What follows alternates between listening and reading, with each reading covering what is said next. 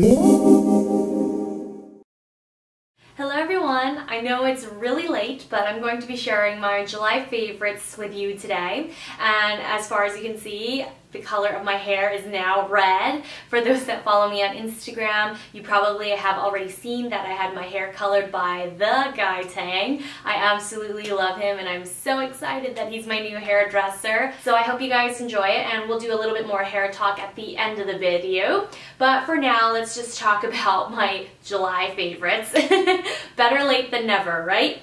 So I'm going to start with my Clé de Peau face enhancers. As many of you know, I love 13 and 14. I've been wearing them non-stop for the last month or so, but I finally went ahead and reviewed all of them on my blog. As you can see, the cases are just absolutely gorgeous. And just to mix things up, I decided to use number 12, which is the gold version today, just because I've worn 13 and 14 fairly often, so now you know how they look on my skin in action.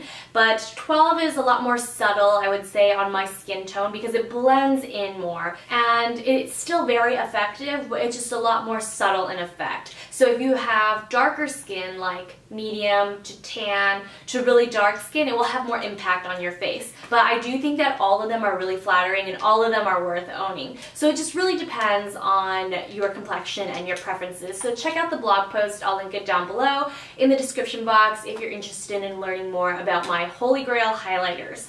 Now for my favorite new lashes. I've been loving this brand called Ivory Lash, and first of all, I love their packaging. I love the gray and the white pattern with the contrasting mint and the glossy font. I'm a design nerd in that element, so I love great packaging. And more importantly, the lashes are really comfortable. So I love that these natural lashes have this thin cotton flexi band, so they're comfortable for all day wear. Even though they're mink lashes, they're not heavy, they're fairly long lasting, and I just love how natural they look. They feel soft, they feel feathery to the touch so that the tips don't look really awkward and chunky. I wear Hey Lover and Smitten Kitten the most just because I feel like they're the perfect looks for everyday use. I just love natural lashes these days, so if you're looking for really comfortable mink lashes, definitely try Ivory Lash. They were also kind enough to offer us a discount code, so if you're interested in purchasing these lashes, definitely check down below for all the coupon code information.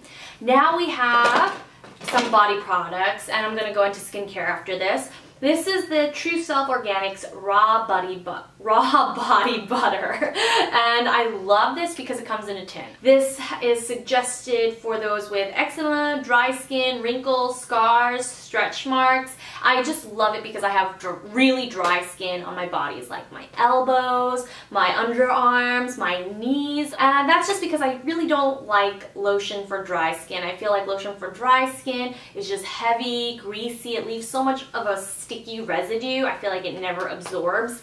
So that's why I decided to try this raw body butter. And at first I thought, oh geez, it's solid, what am I going to do with this? But I just warm it up between my fingertips, and it's awesome because my hands are dry, so my hands are moisturized at the same time. And then I just warm it up and then apply it to my elbows and wherever needs a quick fix of moisture. And I just think that it actually works. I've also been using the True Self Organics Raw Honey Lip Gloss. The ingredient list is castor oil, raw honey, almond oil, sunflower oil, beeswax, grapefruit essential oil, and vitamin E oil. I really like this because it has a really light, thin texture. It's not nearly as sticky as Hourglass's lip oil treatment. I love both, but I do think that this one is a little bit less maintenance, especially because I don't like my hair getting stuck into my lip gloss or lip products, since it will leave red stains. That's the only bad thing thus far about having red hair. And we did use a semi-permanent dye, which we will discuss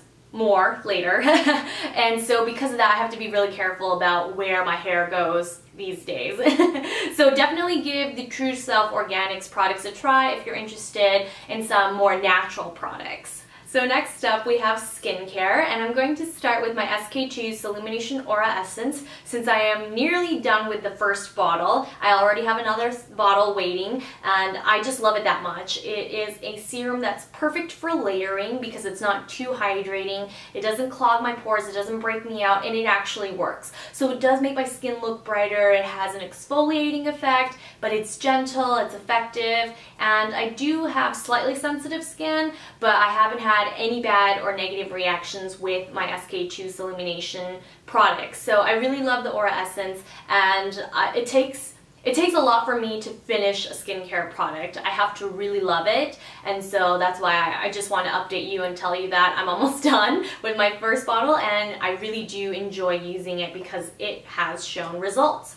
And I do think that the effects are boosted by the SK2's Illumination Mask and Lotion. For those that have really dry skin or have found the Illumination Aura Bright a little bit drying for if you use it by itself. You have to remember that SK2 products are meant to be layered, and some women layer 13 products every time they put on skincare. So just keep in mind that not all SK2 products are super hydrating. So that's why I use the SK2's Illumination Mask and Lotion before I apply the Aura Bright serum, and that's because it really balances my skin. The mask and lotion is great for those that don't have time for toner or masks very often because it really does the job of several skincare products. I put this on with a cotton pad and I just soak my face in it. This is probably one of the SK2 products that I really cannot live without, and I always travel with this one because it's very soothing.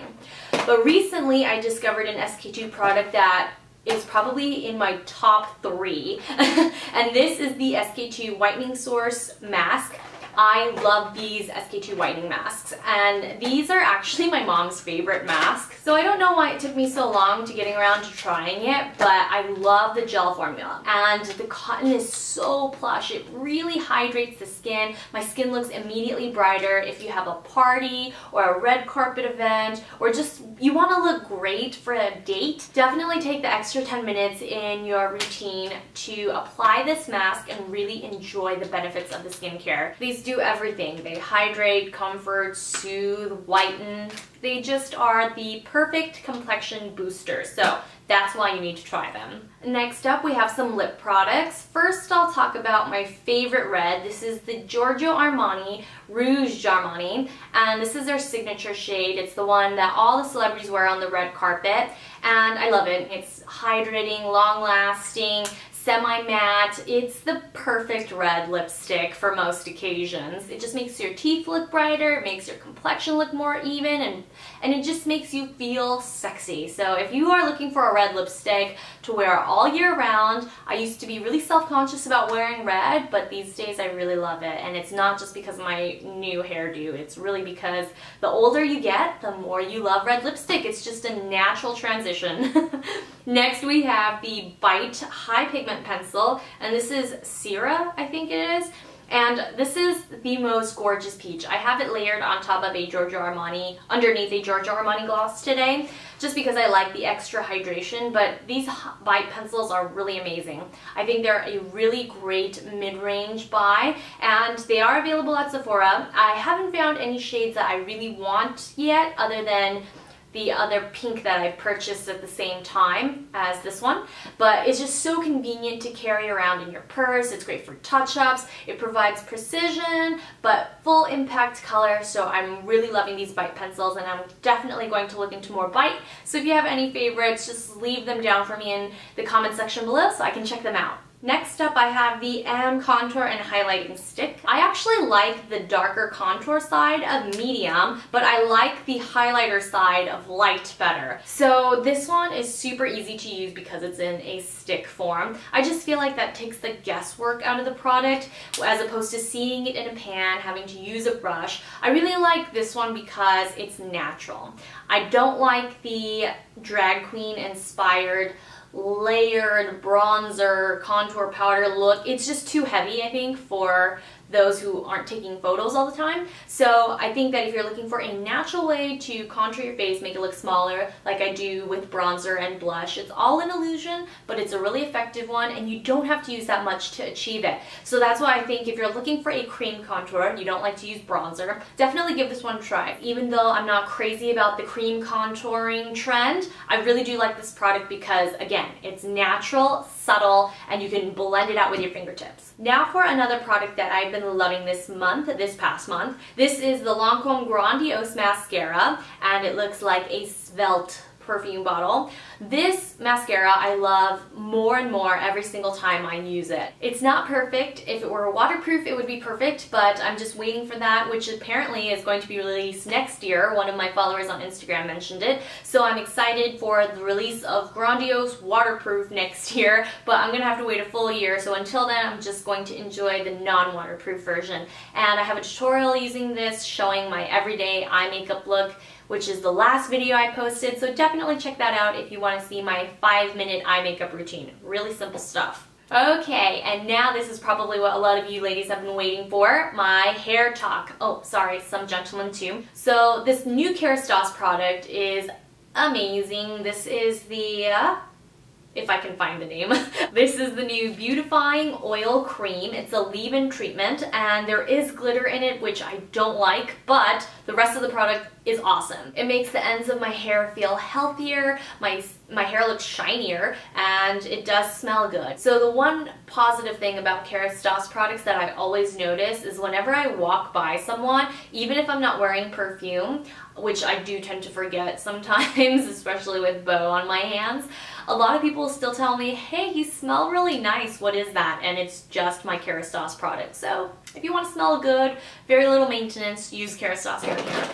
Now, Guy gave me new shampoo, a new hair care routine, and he bought me this Redken shampoo. This is the Color Extend Magnetics sulfate-free shampoo. I have never tried Redken before, even though I had seen rave reviews on YouTube before. I just never got around to it.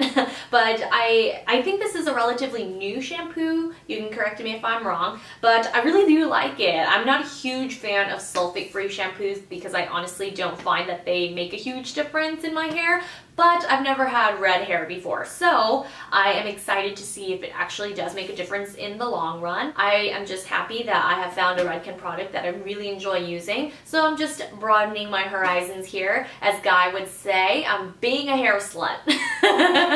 So yes, that's not a term I use often, but I am exploring my options when it comes to hair care, so I guess it's appropriate in this case. But I'm really happy, again, with the color, and in the photo that he posted on Instagram, that we posted on Instagram, since I reposted his picture, it was taken in bright lighting, so that's how my hair looks out in the sunlight. So it's a really vibrant red, and even when I look in the mirror, when I have an overhead light shining down on me, you can see how vibrant it is. It's a beautiful ruby red outdoors, but as you can see on camera, it's quite subtle. So I'm also hoping that you guys will love the hair color as much as I do, and it's okay if you don't. I know a lot of you love it when I have jet black hair. It's just a little bit damaging. My hair just looked a little dry and old, so I figured why not change it and why not go for red? And I think finally that's a wrap for this video. I do apologize again for how late this favorites episode was, but I hope you enjoyed it nonetheless.